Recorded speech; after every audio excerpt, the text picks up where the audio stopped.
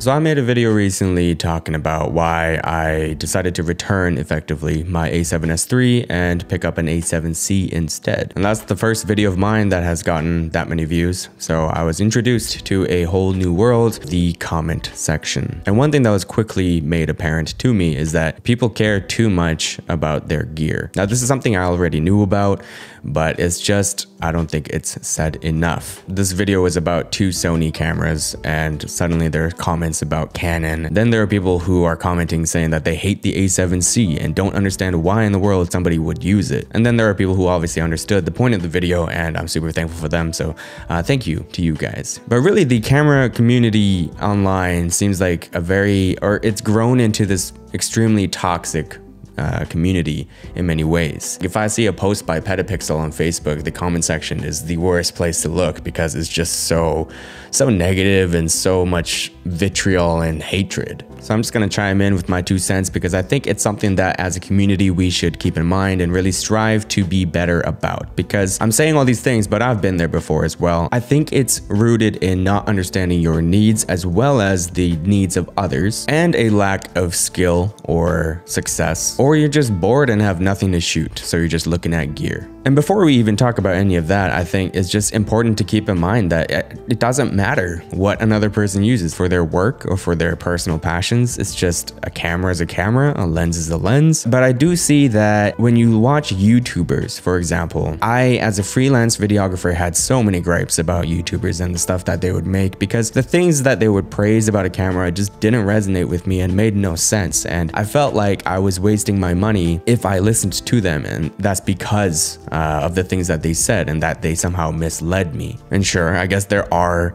more salesy type of YouTubers, but I feel like that's a separate discussion because at the end of the day, I'm the one being misled, which reflects a lack of knowledge and awareness on my part. It just shows that I don't understand my needs and I don't understand their needs and I don't understand the relation between those two very different set of standards. And it was very illuminating after this last video I made that yeah, buying an A7C over an A7 III did wonders for the views. So if I'm looking at other YouTube camera reviewers or whatnot, obviously they're gonna go for the newer camera or they're gonna go for things that they know will get clicks. Their audience loves that stuff and their audience wants that stuff. So why wouldn't they do it? It's a very sound business decision to make. For the freelance videographer, however, no, an A7C does not make more sense than an A7 III at this current price point. You're pointing the camera at a subject most of the time. You're not going to be pointing it at yourself. So flipping screen that turns and swivels does not matter that much to you. You're getting the same 8-bit footage, maybe slightly better colors on the A7C.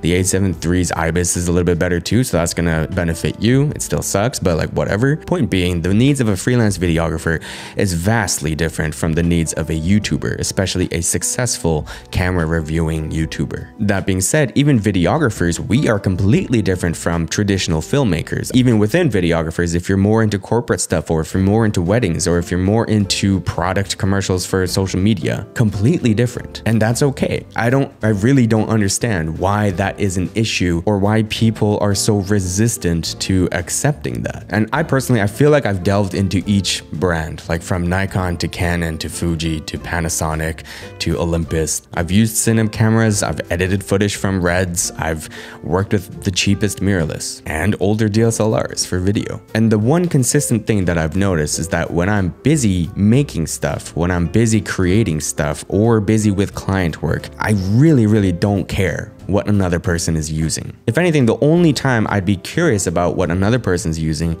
is if I have a problem with my current setup and I need to remedy that, I need to fix that, then I would begin to explore, okay, is my camera the issue here? Or is it my lens? Or is something else in my setup? Am I missing something? Do I need something? Which again, to me indicates that people who are so caught up in tearing other people's gear down or having a gripe with what people are praising about a different camera, you're just not busy enough, I think, to put it bluntly. But again, I am speaking from personal experience. I have been there before. I have looked to YouTubers for answers about camera gear. I've listened to people praise their whatever camera and not understand it and be very perplexed by it and be very frustrated with it because I didn't understand where they're coming from. But if I take a step back and think about it, sure, all those things could be true. I can be frustrated, I can be annoyed, but so what?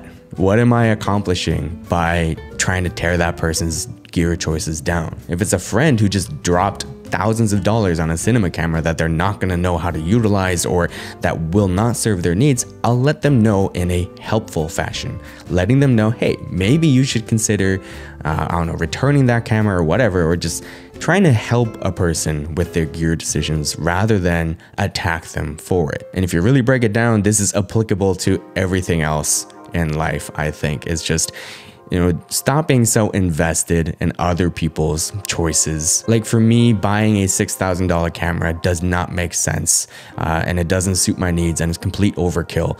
And let's say I have a friend who's just starting out in videography and they drop that, I don't know, $6,000 on a camera. My thought honestly is like, wow, you are doing well for yourself. You can afford that. Here, I'll give you some tips on videography so you can maximize your use with that camera, because then they can make better things to put out into the world. And if you think about it that way, it's a win-win situation all around. We get to see some cool shit, they get to make some cool shit, and whatever, their wallet is their wallet, they can afford it, cool. That doesn't do anything to me. That doesn't bring my quality of work down. That doesn't bring my financial status down or whatever. I guess relatively, sure.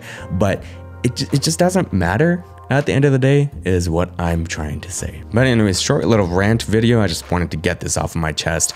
I love every camera that's out on the market, to be quite honest with you. The Canon R5 looks absolutely stunning. The R6 dynamic range does not look good, and that's fine. I still think it's a great camera and I would personally love to use it. Fuji X-T4 is an amazing, phenomenal camera. A7C is a piece of shit in some ways, but like in other ways it's the perfect fit for me and allows me to make more stuff, which I love. As long as you're making cool shit, as long as you're helping other people make cool shit, what is there to lose? Anyways, thank you if you've made it to the end and listened to my rant. I hope that this doesn't lead to more negativity, but just reminds people, hey, go out and shoot today, if anything. Or go and hustle a little bit harder, get your next client.